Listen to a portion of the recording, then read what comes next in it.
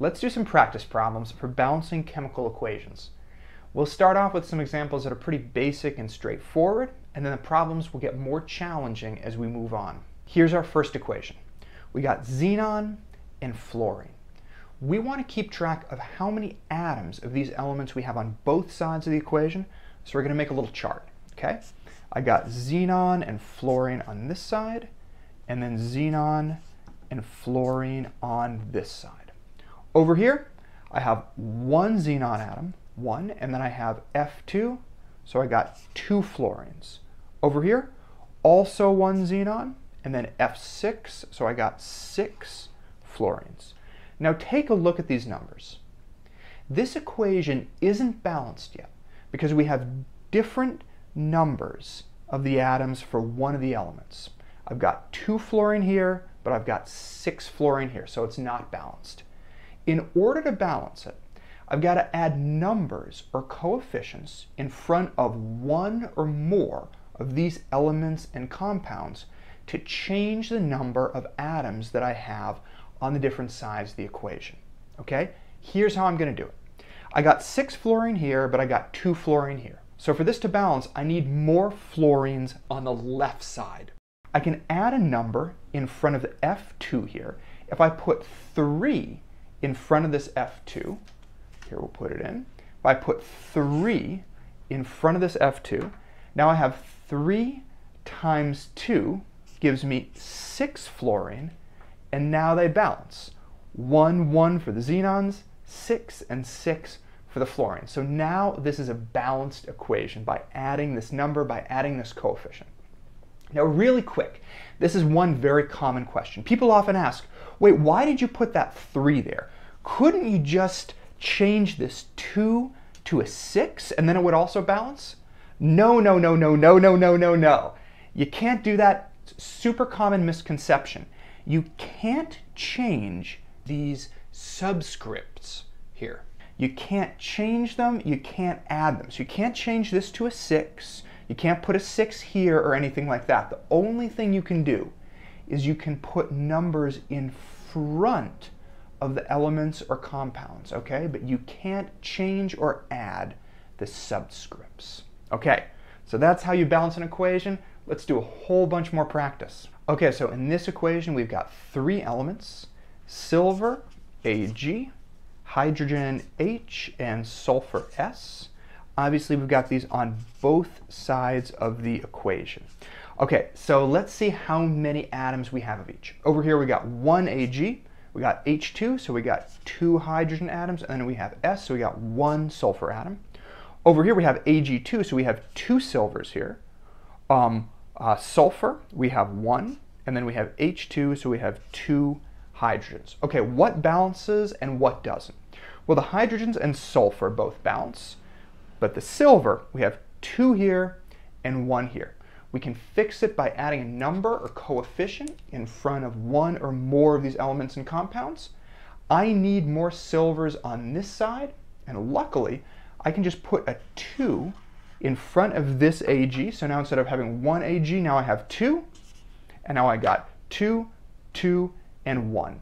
It balances. This equation is a little bit more challenging because we have oxygen in all the compounds here. That means that we're just going to have to be a little bit more careful when we're adding up the number of oxygen atoms that we have. Okay? So the elements in this equation. We got K, potassium, O, oxygen, H, hydrogen, and C, carbon. And over on this side, we've got potassium, oxygen, hydrogen, and carbon. Okay, how many of each of these do we have? Okay, we got 1 potassium here. Now for oxygen, this is where you just got to be a little bit more careful, okay, because we have 1 oxygen here, but then we have 2 oxygens here. So 1 plus 2, total we have 3. Then hydrogen, we got 1 of those, and carbon, we got 1 of those. Over here for potassium, we have 2 of these because we got K2. Then oxygen, we have 3 there, and we have 1 there. It's going to give us 4 total. Then we have H2, we have 2 hydrogens, and 1 carbon. Okay, so What balances, what doesn't? The carbons balance, but other than that, we've got to add some coefficients to change this stuff around, okay? Oxygen doesn't balance, but since oxygen is in every one of the compounds, I'm going to leave that for later. I'm going to start with potassium because it's easier, right?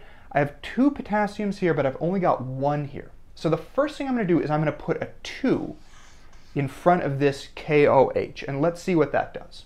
Okay, the first thing that's going to do is it's going to give me 2 instead of 1 potassiums, because I have the 2 times K.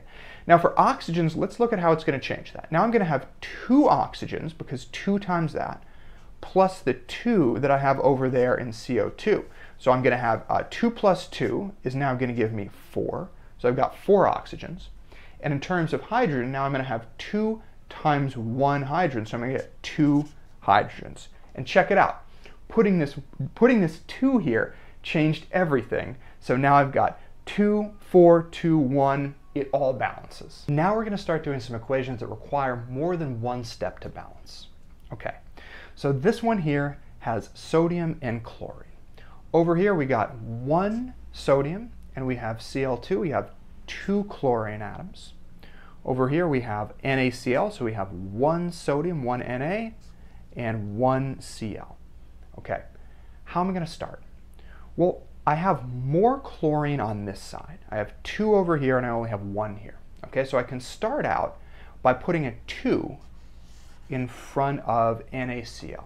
Okay, that's going to give me 2 Cl, but look what else it's going to do. Okay, now I have 2 times Na, so I have 2 Nas. I also have 2 times Cl. Okay, so I also have 2 Cls. So now the Cls balance. But now I have 2 Nas, 2 sodium on this side, and only have 1 on this side. So now to balance this out, I'm going to put a 2 in front of this Na here, and now I have 2 of these. So now on both sides of the equation, I have 2 sodiums and 2 chlorines. The equation balances. Okay, iron, oxygen, and carbon. Over here I have 1 iron, 1 oxygen, and 1 carbon. Here I have 1 iron, 2 oxygens, and 1 carbon. Okay, how am I going to balance this? The first thing I'm going to do is I'm going to balance these oxygens. Okay, so I have 2 over here and I have 1 here. I'm going to change that by putting a 2 in front of the FeO. Okay, so that's going to give me 2 oxygens, but it's also now going to multiply this Fe by 2. So now I'm going to have 2 Fe. Okay, so now I've got 2 Fe here and 1 there, so now these don't balance. So the next thing I'm going to do is I'm going to put a 2 in front of this Fe there. So now instead of having 1, I have 2 of them. Now I have 2, 2, 1. It balances. Okay, let's look at what we have here. We have silicon. On this side we have 1 of them, O2, 2 oxygen, and 1 carbon. Over here we have 1 silicon. Oxygen we have 1, and carbon we have 1 plus 1, so we have 2. Okay, so what doesn't balance? Well, the carbons don't balance and the oxygens don't balance. I'm going to leave the carbon alone for now because it's in both of these compounds. So I kind of don't want to mess with it right now, but I could. I'm just going to start out with the oxygen. Okay, I have 2 oxygens on this side and I have 1 oxygen on this side. So I'm going to multiply the CO by 2, so that can give me 2 oxygens. But now it's also going to do something else, right? Because we're also multiplying the C by that 2. So that means now for the total carbons, I'm going to have the 1 from there, plus now the 2 from there. And that's going to give me a total now of 3. Okay, so now I have 3 carbons here. I've got 1 carbon here, so I'm going to put a 3 in front of this carbon. That's the only carbon on this side. So now I have 3 times 1 is 3. 1, 2, and 3, and they balance. This equation has 5 different elements in it, and it also has these parentheses. So we'll talk about these in a minute. First, the number of atoms. Iron, Fe, we have 1 here. Cl3, Na1, O, and H, we have 1 of those. Okay, now Fe, over here we have 1. And then we got the parentheses. Okay, so the parentheses mean that everything inside here is multiplied by 3. Okay, so we have O times 3, which means we have 3 O's, and we have H times 3. So that's 3 H's. And then we have Na and Cl, so 1 each of those. Okay, so where are we going to start with this? Well, I have an imbalance in my oxygens here, so I might as well just start there. Okay, so 3 here, 1 over here, so I'm going to put a 3 in front of NaOH. Okay, so that is going to multiply all this stuff by 3. I'm going to have 3 Na, 3 O, and 3 H. Okay, what did that do for me? Well, that balanced the oxygens and hydrogens, but now the sodium, the Na, I have 3 on this side and I only have 1 on this side. Okay, so I can fix that by multiplying this NaCl by 3 here. Okay, so that's going to give me 3 Na, and it's also going to be 3 times the Cl. So now I have 3 Cl. And check it out, that fixed it. I have 3 Cl over here, but I got 3 Cl there. Great, so 1, 3, 3, 3, 3, it balances. We got some more parentheses here. Let's take a look at this equation. Okay, I have 1 aluminum, 2 hydrogens, 1 sulfur, and 4 oxygens. Then over here I have 2 aluminums. Everything in here is multiplied by 3. So that means that I have 3 sulfurs, and I have 4 times 3, which is 12 oxygens, and then I have 2 hydrogens. Okay, what am I going to do first? Well, take a look at this. We have aluminum and we have hydrogen on their own. So I'm going to save them for last. I don't want to balance them right now because we can use these at the end to straighten out some of these details. So let's look right now at sulfur and oxygen.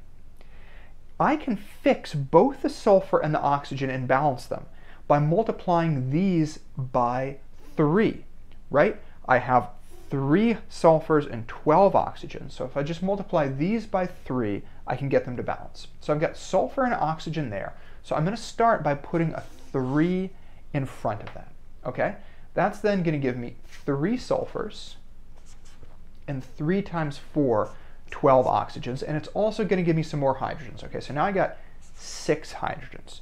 Okay, so we got the sulfur and the oxygen to balance now just by multiplying by 3. Now my hydrogen doesn't balance. I have 6 on this side, 2 on this side. So I can fix that by multiplying the hydrogen by 3. Now I have 3 times 2 on this side, which is going to give me 6. And then take a look at the aluminum. I have 2 on this side, 1 on this side, but I can fix that by multiplying by 2 over here. And then I get those to balance and everything's good. You may have noticed these are getting a little bit more complex. It takes more and more steps to balance them. Okay, so for this we have 1 nitrogen, we have 3 hydrogens, we have 1 Cu, which is copper, and we have 1 oxygen. Over here we have 2 nitrogens, 2 hydrogens, 1 copper, and 1 oxygen. Okay, where am I going to begin with this? Well, copper and nitrogen are on their own here, so I'm going to leave them to last. I'm going to focus in on hydrogen and oxygen. The oxygens are balanced right now, but the hydrogens are not. And check out, I've got this 3-2 thing going on. I can solve that by doing a crisscross multiplication to get 6.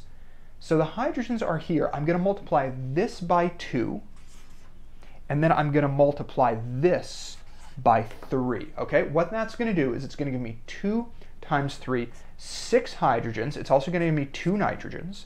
And then over here, it's going to give me 3 times 2 hydrogens, which is 6.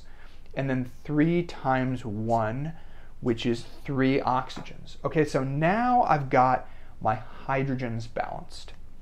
The next thing that I can do is leaving copper and nitrogen for later. Let's balance the oxygens. Okay, I have 3 on this side, I have 1 on this side. My oxygen is there, so I'm going to multiply this by 3.